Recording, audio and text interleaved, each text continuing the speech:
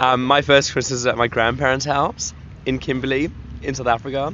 I'd never had Christmas before, and I got a ball.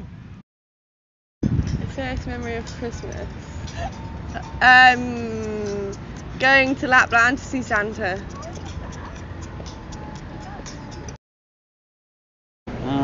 It would have been in England.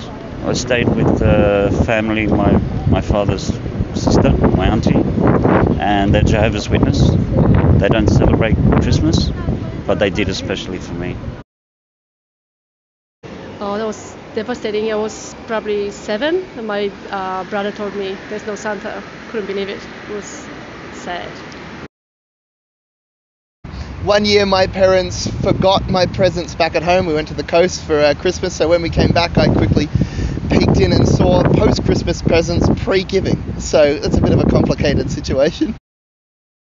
Yeah, every Christmas day we go upstairs with all my family. We have breakfast all together and open all our presents together, and then we have lunch together, and then we generally don't have dinner because we're all full. Every Christmas Eve we get together, and so there's us, our close family friends, and some other guys, and my dad gets really drunk, and so ever since I've been about 16 or 17, all of us have been getting really drunk with our dads, and our tradition is our flaming Sambuca shots on Christmas Eve. Yeah, so normally it's eating all day with all my extended family.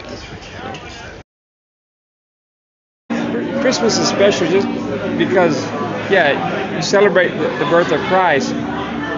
But in doing that, we symbolize it by having family and friends around us, the close people.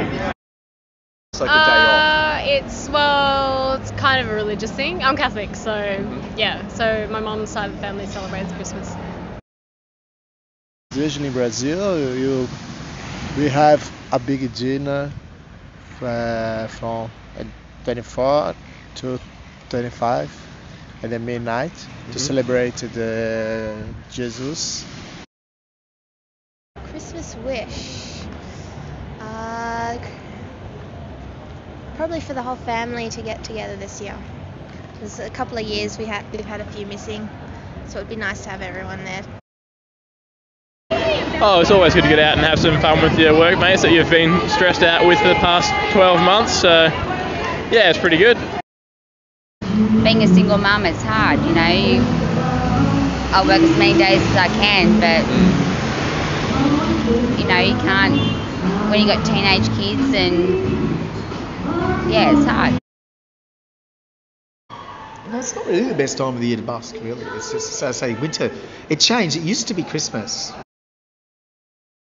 My family always get me something that I don't expect. There's always a surprise, and there's one in the post apparently. I guess we're cultural Christians. We put the tree up in early December, decorate it, put presents under there, and then on the 25th, obviously, Santa comes. So I'm from Denmark, so I celebrated with my family, and it's on the 24th. So it's a big dinner and walking and dancing around the Christmas tree and opening presents. More enjoyment for all when there's children there, because they still have this magical view on it, whether it's religious-based Santa Claus or something similar. Whether they really believe it or not, they still like to pretend. Yeah, we do. Always have a Christmas Eve service and Christmas Day service. Okay. And then big family get together. We're from the US, so we're used to snow and staying inside. So now it's really warm and we go out. Because I live my life to serve and help and put myself for others. Christmas time is a time to pray for myself, to be more strong and more close to Jesus.